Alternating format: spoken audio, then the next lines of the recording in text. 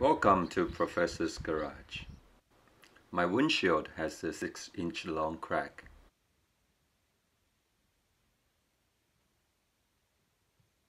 So today I'm going to use this windshield repair kit from RainX to hopefully make the crack less visible and to stop the growth of the crack. First, use some marking or tape from inside so that you have a reference along the crack. I apply the tape in such a way that its edge is close to the crack so that I can see it clearly from the outside.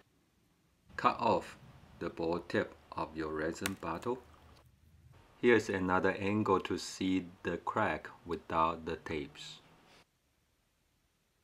Apply the resin at a very low speed and allow the crack to disappear from your eye.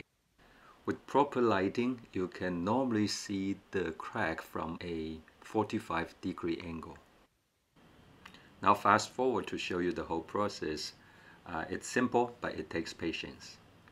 As you can see, I struggle to follow the crack at the end. It's very difficult to see as the previous line disappears unless you have the perfect angle. And this is okay because you can always come back to reapply the resin. To help reduce air pockets, you may go inside the card and apply a small amount of pressure on the crack from behind, on both sides and center of the crack. And reapply the resin wherever necessary. I apply an excessive amount of resin and do not really worry about the drips because I know I can easily remove them after they are cured. After I have done my best to remove air pockets and applied sufficient resin to the crack, I cover it with the plastic curing strips. Now move the car under the sun to cure for 10 minutes or so. In my case, I actually leave it outside for a couple of hours. After it's cured, remove the strips and remove the resin using a razor blade. Make sure the razor blade is perpendicular to the windshield when you scratch the resin off.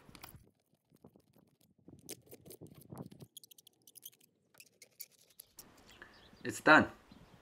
It's now difficult to see the crack from either inside or outside. If you can find the perfect angle, you can still see it, but it's not that obvious.